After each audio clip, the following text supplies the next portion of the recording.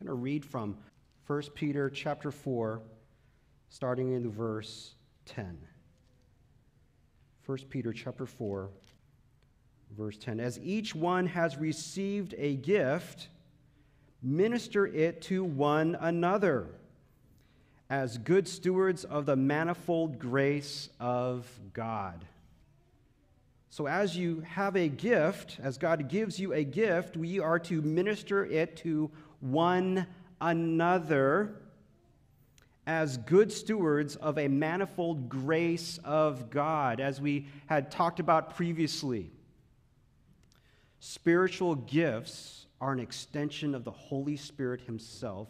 It is an act of grace that he gives you and I a spiritual gift. Well, over the span of the many years, I've taken the opportunity to participate in spiritual gift inventories, assessments. How many of you have ever taken a gift test to see what your spiritual gift might be? And I've done that over the years. I've done it. There was a season in my life where I did it every year to see if the Lord was really growing some of those gifts within me. And sure enough, about 4 or 5 years ago, I found out that there was one particular gift that was growing within me that surprised me. And it was actually the gift of giving, the gift of generosity. The further I got away from my school debt, the more generous I became. It's amazing, right? When you turn your finances over to the Lord and he wipes out your debt, how much more he can give you the gift of giving and being generous. It's possible that some of you have experienced that gift of giving. And so, those increasing gifts over the past several years, it kind of depends on the context and the people that I was with or working with. Depending on the circumstances, God was growing certain gifts within me. Also, surprising to me, some of the gifts that I thought that I was strong in were not as strong as they used to be because God was using me in a different way in a particular season of my life. So, what is your spiritual gift? Is God growing certain gifts in your life? Maybe you have multiple gifts. Now, kids, even adults, like last time, if you want to draw or doodle or make an image of something having to do with a spiritual gift, something that promotes a spiritual gift, I want you to draw that. And if you can, give it to me at the end of service today, or get it to me later on in the week. You can scan it, email it to me if you want. We'll put it on my office door here at the church. We have 3 so far from the last time that we shared together. 2 Sabbaths ago, we began our 2-part sermon series on spiritual gifts. We learned what a spiritual gift from Scripture would be. Spiritual gifts are freely given. You don't pay for them. They're something that's given by God through the Holy Spirit. And it is an extension, this gift is an extension of the Spirit himself in order to build up the church and glorify God. So the spiritual gift is for glorifying God. And we were left with a verse in 1 Timothy chapter 4, verse 14, do not neglect the gift that is in you. So now, what do we do with these spiritual gifts that are coming from God? Do you know your spiritual gift? Can you finish this phrase for me? You either use it or... Oh, okay. There's a lot of you who have heard that before. You either use it or lose it. Is it possible to lose your spiritual gift due to a lack of use? The Bible gives several examples of spiritual gifts that God is trying to give his people. And you may have some of these, such as the gift of healing. Healing helps. How many of you love to help? You don't like the center light, but you like to be behind the scenes and doing things and helping others. Some of you may have the gift of hospitality, welcoming people, letting them feel warm and welcome into your space. How about the gift of wisdom or the gift of discernment? Has God given you the gift of discernment? How about artistic communication? Thank you, niece Sydney, for your gift of artistic communication, maybe through drawing, the arts, music, poetry, something like that. Has God gifted you with artistic communication? Some of the gifts assessments that I've come across include other gifts like celibacy. Think about that one. Talk that one over Sabbath lunch today. The gift of celibacy. See what kind of discussions come up from there. How about the gift of mercy? Wouldn't that be great? To have a gift of mercy to share with others who need mercy. How about the gift of languages? It's easy for you to pick up a foreign language and be able to speak and interpret in another language. There are other assessments that will include gift roles, like the gift of teaching. Right? Certain people will have to fill in the roles of the gift of teaching. Or how about the role of shepherding and leadership and evangelism, just to name a few. The gift assessment that I have here today lists about 22 spiritual gifts. And if you sign up later today or email me, letting me know that you want to take the spiritual gift test, you'll take this spiritual gift test. It can be either online, I can email it to you, or we can do it in person. And there's about 22 gifts that could very well be identified in your life. But there could be more gifts than just the 22 in this particular assessment. And that's because we don't want to limit the Holy Spirit. The Spirit gives the gifts. He gives it as He determines, and how much of that gift, the measure of gift, He determines as well. And He gives it to the one who believes. He gives it to the one who believes.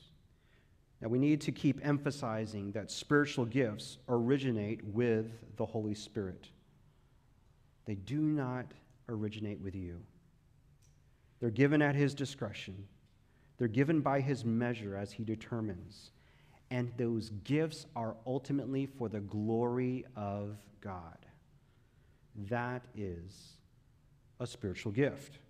So please open your Bibles now to Acts.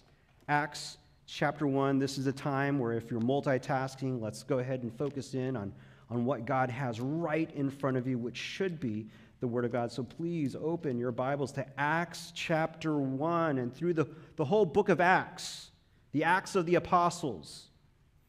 We have quite the journey of spiritual gifts among the early Christian church. And we'll glance at a few of these just in the beginning chapters of Acts. I found this to be very fascinating this past week as I too journeyed through the book of Acts with the spiritual gifts in mind. Acts chapter 1, verses 4 through 8, we have the promise from Jesus to the disciples that the gift of the Holy Spirit will be given to them, and then you have to wait for that gift of the Holy Spirit. And when you do, you will be given the opportunity to be a witness, to be a type of evangelist for Jesus. So in other words, wait for the gift of the Holy Spirit in your life before you go out witnessing. How many of you know of someone who has gone out witnessing or evangelizing without the power of the Holy Spirit? It's kind of dangerous, isn't it? If you're out there witnessing and sharing about Jesus without the gift of the Holy Spirit. So Jesus says, wait Wait where you are. Wait for the power of the Holy Spirit, and the Spirit will give you the ability to go out and be a witness in Jerusalem, Judea, Samaria, and the ends of the world. Acts chapter 1. Go to Acts chapter 2. Verses 1 through 12, the promise of the Holy Spirit is evident. The disciples of Jesus were given the gift of languages. They were able to speak in a specific language such that the hearer could hear the good news of Jesus. That is the gift of languages. To be able to speak in somebody else's dialect, somebody else's language, in order to share the good news of Jesus, to give them encouragement in Jesus. That's the gift of languages. That's Acts chapter 2. Acts chapter 3, Peter and John are given the gift of healing. In the name of Jesus Christ of Nazareth, rise up and walk. That's pretty amazing. Gift of healing. And later, Peter exercises the gift of preaching. The gift of preaching. That's Acts chapter 3. How about Acts chapter 4? Peter and John, again, they're arrested. But when they're released, there were some who exercised the gift of, do you remember this story? The gift of prayer. Powerful prayer. Such that while they were praying, what happens to the space, the room around them? Do you remember the story? It shakes. It shakes. Somebody must have the gift of prayer. How many of you have determined that you have the gift of prayer? It's very possible that when you pray, the room shakes. Something shakes, right? When you pray. That's Acts chapter 4. How about Acts chapter 5? The unfortunate story of Ananias and Sapphira reveals how Peter used the gift of, can you guess? Discernment. The gift of discernment. Ananias. Why has Satan filled your heart to lie? Peter says. Discernment. I wonder if anyone here has the gift of discernment. Chapter 6, we find the gift of helps or service. When certain people were neglected in the food distribution, men were chosen to make sure an injustice within the community was dealt with and corrected. It's very possible that God wants to give you a gift in order to deal with an injustice within your community. This is so that the Word of God can continue to be proclaimed. Again, the gift of evangelism and preaching. That's chapter 6. Acts chapter 7. How about Stephen, the martyr? Using the gift of speaking. And when Stephen speaks, is it for his own glory? It's not for his own glory. If it was for his own glory, you would think that he'd want to live. But what happens to Stephen? He gets stoned. He's going to use the gift of speaking even if it kills him. Why? For the glory of God. The spiritual gifts are all about the glory of God. That's Acts chapter 7. How about Acts chapter 8? Acts chapter 8. This one is an unusual one. We find the potential abuse of a spiritual gift. Did you know that spiritual gifts can be abused? Simon, the former sorcerer, becomes a believer in Jesus, but when Simon saw that through the laying on of the apostles' hands the Holy Spirit was given, he offered them what? He offered them money, saying, "Give me this power also." Oh, Simon, you became a believer in Jesus, but when you see the power and the miracles that God is giving to others, you covet that power. This potential abuse of God's Spirit is riddled with covetousness, greed, selfishness. Simon, this is not about you. The desire for the gift was not to glorify God, but to glorify self.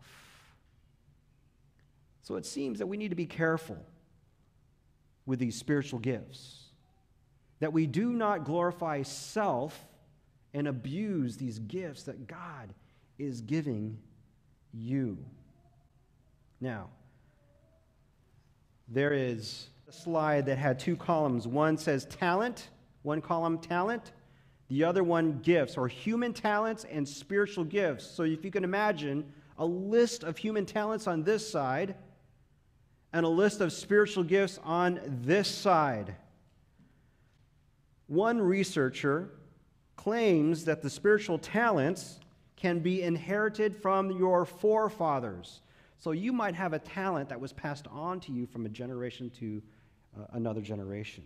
Whereas, over here on the spiritual gift side, those gifts or those talents are given by the Holy Spirit. Do you see the difference?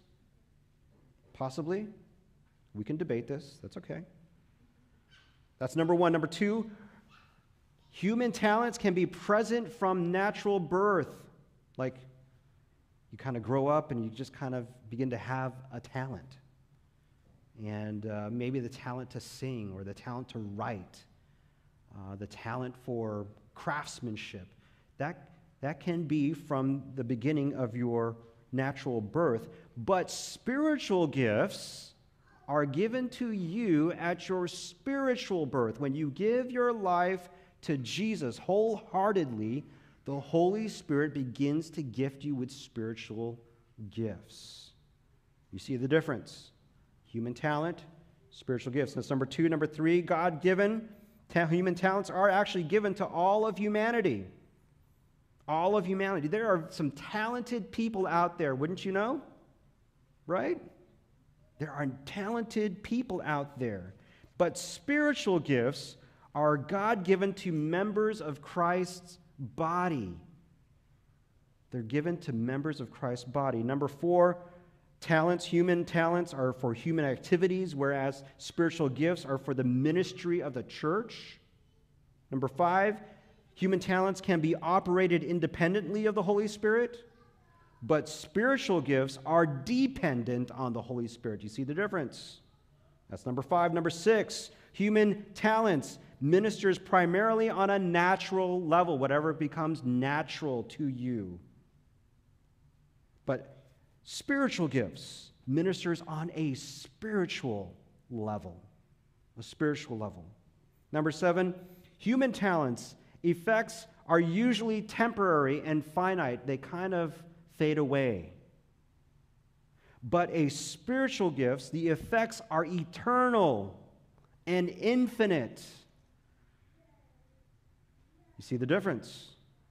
But here's the most important one out of the two columns of human talents and spiritual gifts. Number 8, human talents end up glorifying self. Whereas a spiritual gift does what? It glorifies God.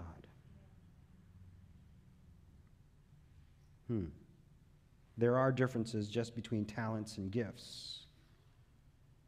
And I hope that you can contemplate these differences and see how God is calling you into a deeper experience with Him through using spiritual gifts. This potential abuse of gifts is all about self rather than about God. But then there's also this issue of passion. What are you passionate about? What spiritual gift could God be asking you to use for His glory? And then even what attitude do you bring with the spiritual gift?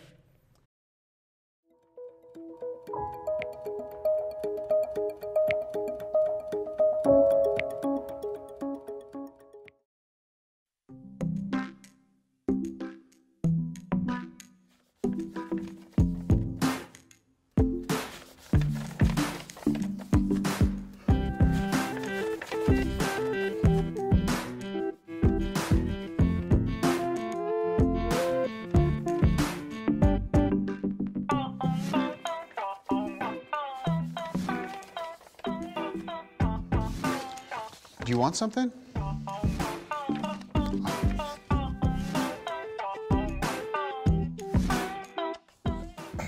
I'm Gabriel. I'm Dennis. Nice to meet you.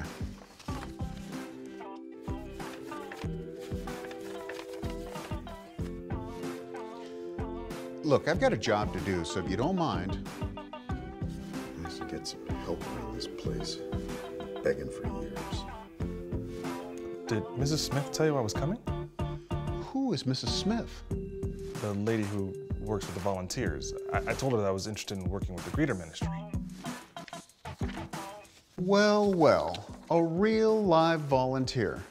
I've been desperate for help. I've never volunteered before, and I'm actually kind of new to this church. But I love meeting people, and I'd like to help out. I was wondering if you could show me the ropes. Sure, it's pretty simple. You see the stack of bulletins?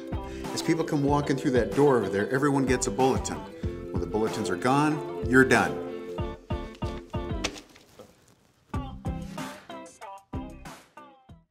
Was Dennis, the guy in the blue shirt, did he have a spiritual gift? Did he have a human talent? Turning people off, maybe, turning people away. Was Dennis passionate about his job at church? He wasn't passionate at all.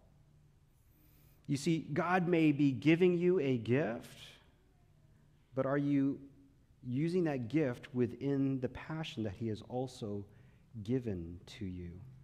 We'll talk a little bit more about this, but let's go ahead and go back to the video and let's do a retake.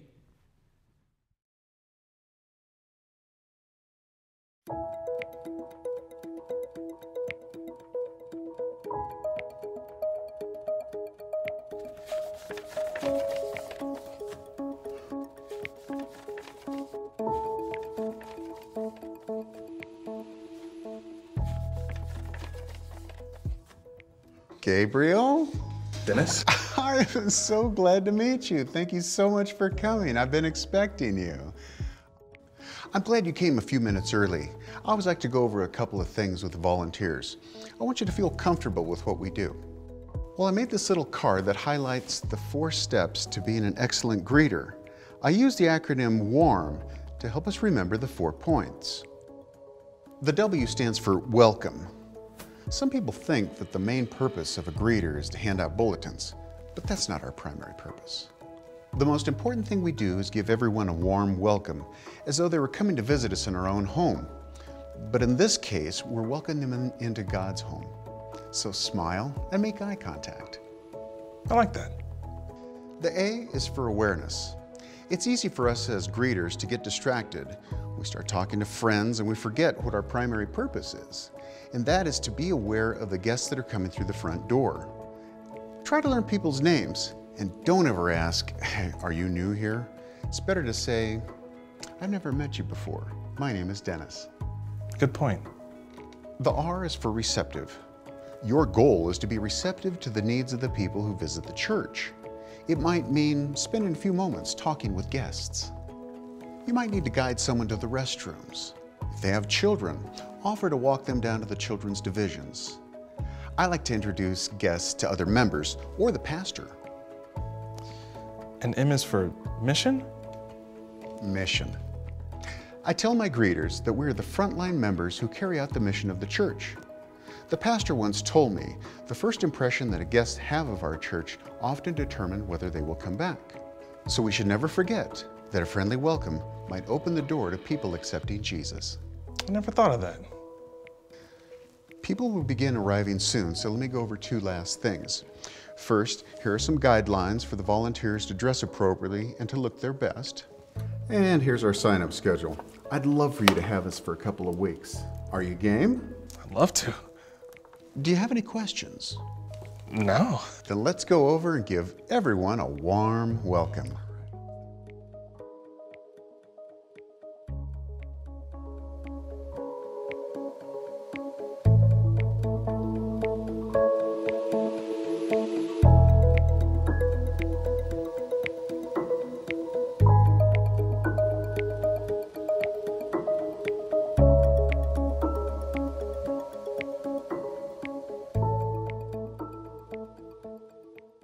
So what are some spiritual gifts that you might pick up from this renewed Dennis? What spiritual gifts do you think he might have?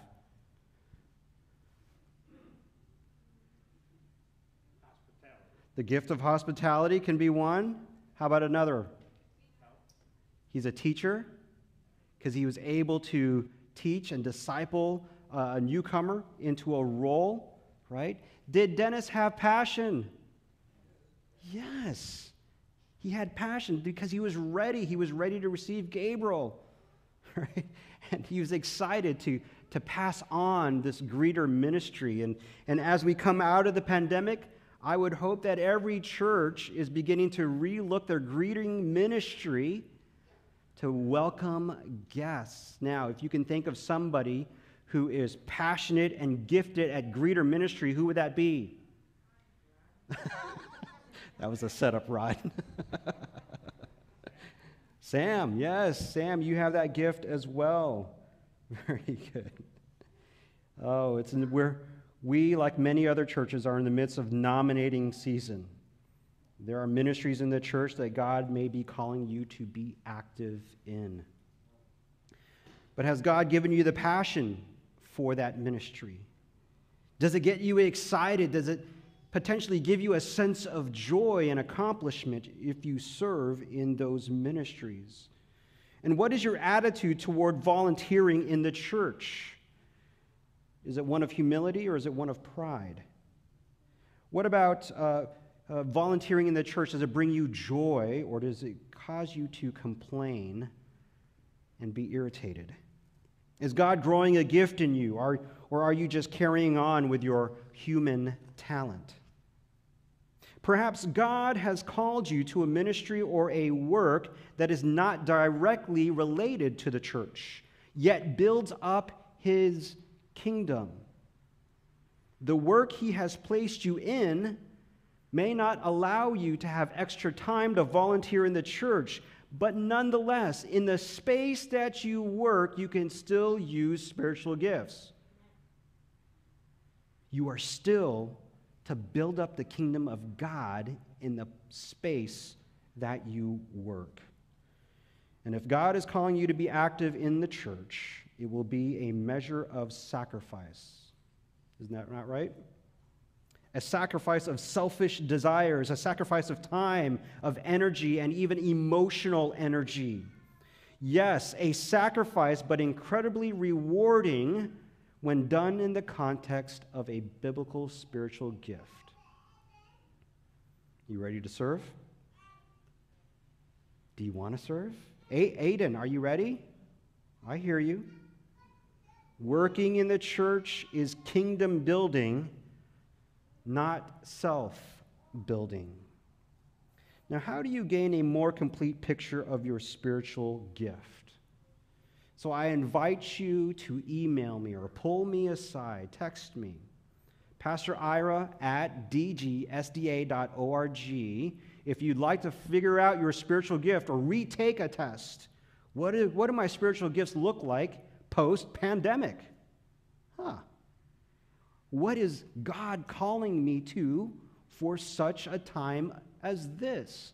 And if you'd like to utilize the gift inventory that we have here at the church, just email me and let me know, and we'll set up a time, or I'll email you the inventory test, and we'll discover what God may be doing in your life today, post-pandemic. Contact me. We'll schedule your gift assessment.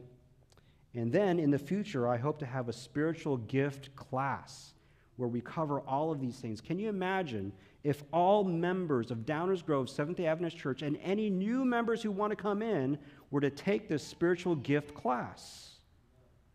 What could happen here in this church?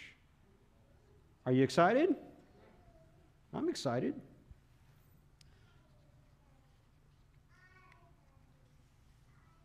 The story is told of a chaplain who once visited a soldier in an army hospital. The soldier, his arm was blown off by a mine. The chaplain tried to console the soldier by saying, "I am really sorry you lost your arm." The soldier quickly sat up. He leans over to the chaplain, and he looks the chaplain directly in the eye, and he says, "Sir, I did not lose my arm. I gave my arm. I gave my arm." Some would consider volunteering in the church something that is beneath them, as a waste of time, that's something that they would suffer a loss in their life. But service to a loving God is not a matter of losing something of value. Service to a loving God is a matter of giving something of value. And that is worship. That is an act of worship. So, church family, would you like to be a part of God's mission in the church? Using the spiritual gifts He is giving you, experience purpose and fulfillment in living for Him. And can you hear the words that Jesus is speaking to you in the future? "Well done, good and faithful servant. Enter into the joy of your Lord." Are you ready to put the spiritual gifts to work? And for whose glory? For God's glory. Let us pray. Lord, you continue to be an amazing God, and we're grateful for these gifts that you're willing to give to us. Who are we to receive these gifts? But yet we know that these gifts are meant to build up your church here on earth. They're meant to give you glory and honor so that your character would be irresistible to the rest of the world. What a loving God you are. Lord, we want to humbly come before you, asking for forgiveness of how we may have in the past abused these gifts, how we've made church, we've made life just all about ourselves. We want to turn away from that, Lord. We repent of that. We confess that. And so change us from the inside out. Help us to live for you using these spiritual gifts. Our lives have to be all about you, not about us. So, Lord, for everyone here, everyone who is a part of this worship service, even online, would you once again pour out your Spirit upon each one and give us an extra measure, a greater capacity for your gifts. It may be the gift of mercy. It may be the gift of prayer. It may be the gift of helps behind the scenes. Whatever it is, Lord, we are ready and willing to receive those gifts. So thank you, Lord, for your blessings upon this church family. And we pray all of these things in the precious name of Jesus Christ. Amen.